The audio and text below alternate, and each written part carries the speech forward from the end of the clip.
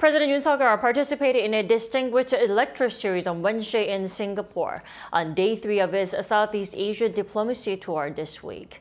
He emphasized how his vision for Korean unification would benefit the region's prospects for peace and how he aims to handle relations with China amid its rivalry with the U.S. and tensions in the South China Sea. Our Oh Soo-young reports. A free and open, unified Korea would contribute to the greater freedom, peace and prosperity of the Indo-Pacific region.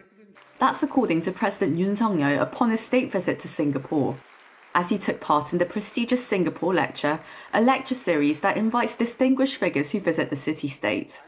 The South Korean leader on Wednesday emphasized how Seoul's Indo-Pacific strategy aligns with the objectives of the Association of Southeast Asian Nations to safeguard peace, stability, prosperity, and a rules-based order in the region.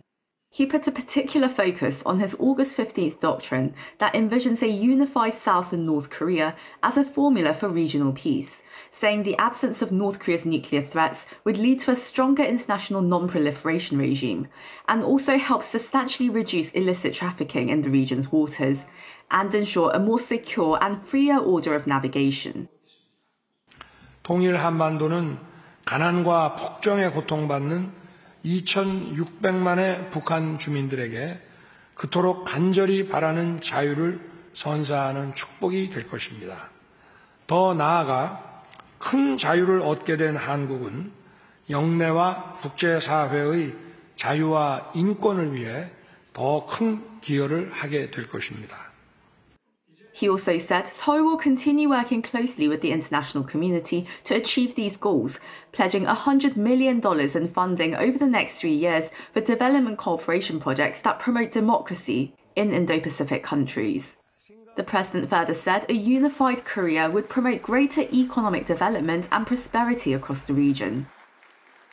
통일 한반도의 실현은 인태 지역의 경제 발전과 번영에도 강력한 추동력을 제공할 것입니다. 개방된 한반도를 연결고리로 태평양, 한반도, 유라시아 대륙을 관통하는 거대한 시장이 열릴 것입니다. 에너지, 물류, 교통, 인프라, 관광에 걸친 활발한 투자와 협력의 수요가 분출할 것입니다. Asked about concerns surrounding the geopolitical rivalry between Washington and Beijing, and tensions in the South China Sea, Yoon said Seoul will aim to engage constructively with China to jointly promote a norms-based international order at both the regional and global levels. 그래서 저희는 이런 한미 관계뿐만이 아니라 대중 관계에 있어서도 상호 존중과 또 어떤 국제규범과 원칙에 입각한 그런 공동의 이익 추구라는 차원에서 대중 관계를 지금 만들어가고 있습니다.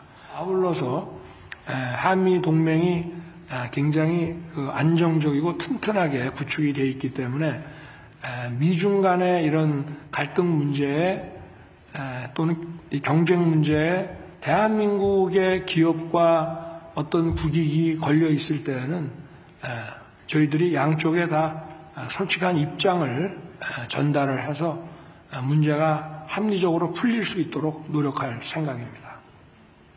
Noting he'd restored the trilateral summit between Seoul, Tokyo and Beijing earlier this year, Yoon says Seoul will continue to restore dialogue channels at various levels to resolve issues or misunderstandings that may arise in the bilateral relationship with Beijing.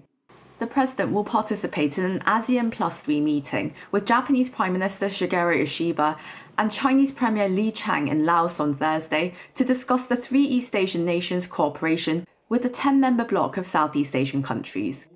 Oh Soo-young, Arirang News.